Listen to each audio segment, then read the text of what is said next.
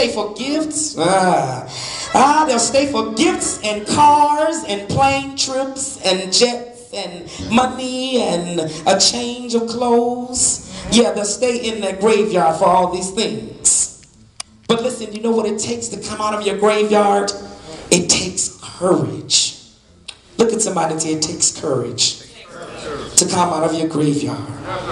God has not given us the spirit of fear, but of power and of love and what? Sound mind. Listen, people of God, when you are standing alive in a graveyard, you are the odd man or woman out. When you are alive in a graveyard, you're just out of order.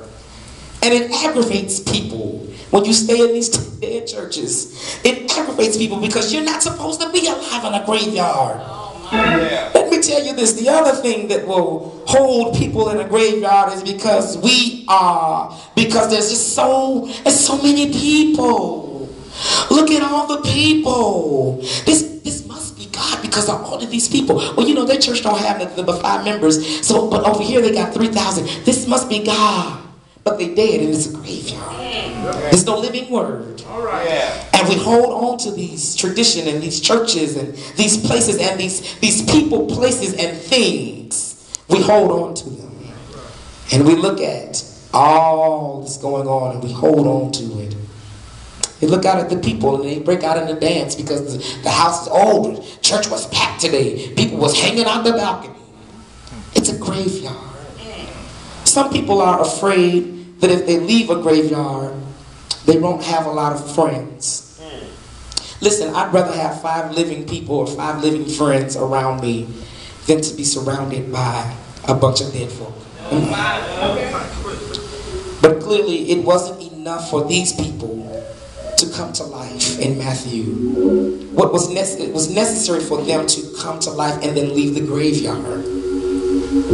I need you to know tonight, it's not the come up that God is concerned about, it's the come out that He's concerned about. Here they were, waiting for someone to do something, and the someone was Jesus, who had died and was resurrected from the dead. The scripture says that after the resurrection is when they left the graveyard and they went back home to the very people that had buried them. The very people that said you will amount to nothing.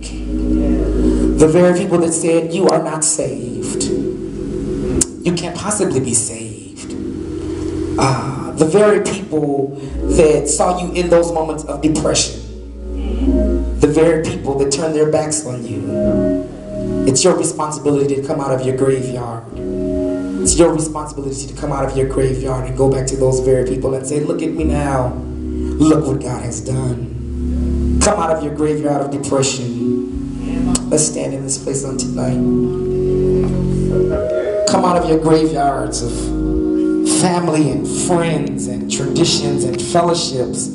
Come out of your graveyards and be alive. Be who God called you to be. On tonight, we give you praise, Father. We give you honor. We give you glory.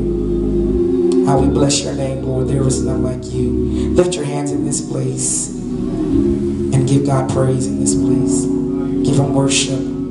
Father, we give you praise tonight that we are coming out of our graveyards